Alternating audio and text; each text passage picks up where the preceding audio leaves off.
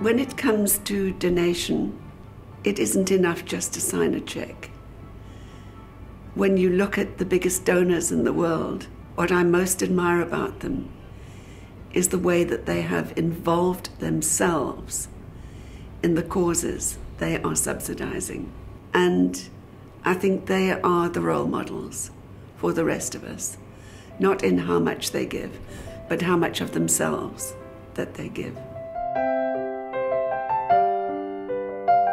I believe in giving time as well as money, and in some instances, time can be more valuable than money, depending, of course, how you give it. In things to do with women, projects like Women Demand Dignity, Rape Crisis, any of the other structures that are set up to try and deal with women's problems and help them to deal with them themselves and to change the circumstances from which these problems arise.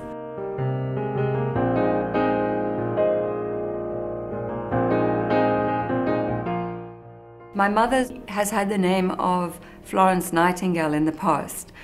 She's always been a giver. She was known for her chicken soup. She always ran the business with a lot of care for the people involved in the business. She's very family orientated, and I think that's one of the most important qualities that she's given us as children. And for me, it's what makes me feel good when I can use the position that I'm in now to bring our partners aboard.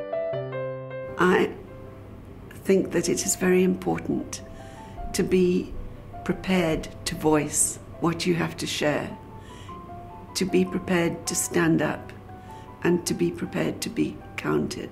Because in all those areas where I think there are huge needs, one of the ongoing problems is the silence that surrounds them. I head up the CSI committee,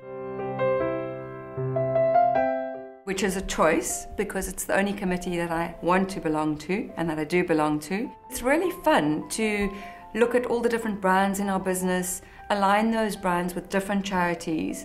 There are lots of opportunities in South Africa, never mind the world, to make a difference. I think integrity, charity, giving back, understanding your opportunity and making it work not for you, but also for the people who work in the business. It isn't just a business decision. It's a decision about your own values and how you want to roll those out.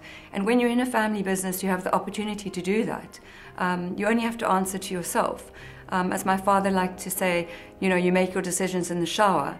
The ultimate responsibility sometimes can be a heavy burden, but at the same time you can be agile, you can be very responsive, and it's exciting, challenging, and special, I think.